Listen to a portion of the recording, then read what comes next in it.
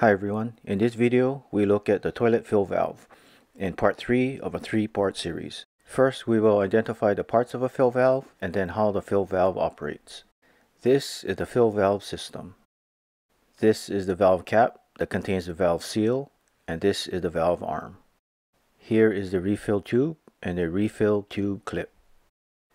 These are the fill tube, the float, and the adjustment screw, the lock ring, the fill ports, and gasket, the lock nut that secures the fill valve to the toilet tank, and the threaded end of the fill valve, the connector, supply hose or tube, and the water supply valve. And finally, this is the critical line that will be explained later in this video. And now how the fill valve works. Waiting for the next flush, water sits in the tank at a level about a ½ inch to 1 inch below the top of the overflow pipe. And the water level lifts the float, which lifts the adjustment screw and valve arm and seals the valve closed. When the toilet handle is pressed, it lifts the lever and flapper. Then the tank water drops and rushes into the bowl below. As the water level drops, the float follows. The adjustment screw and valve arm also drop and opens the fill valve. Supply water flows up the center tube, passes through the valve, down the outer tube, out the fill ports, and into the tank. Water fills the tank and lifts the float.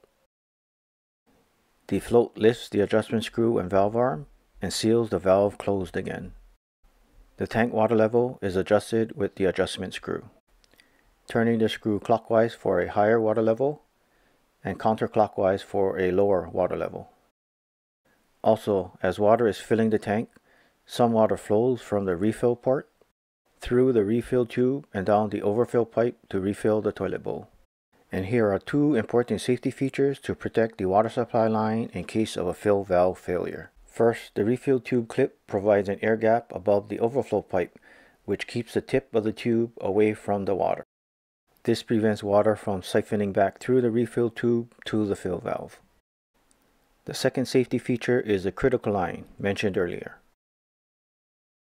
The height of the critical line needs to be set at least 1 inch above the top of the overflow pipe. Just in case the fill valve fails to close, the rising water in the tank will flow into the overflow pipe and down to the toilet bowl. This will keep the tank water level below the fill valve and prevent water from flowing back to the fill valve. Again, this is part 3 of a 3-part series. Part 1 explained how the toilet bowl works, and part 2 how the toilet flush valve works. Links are in the description below.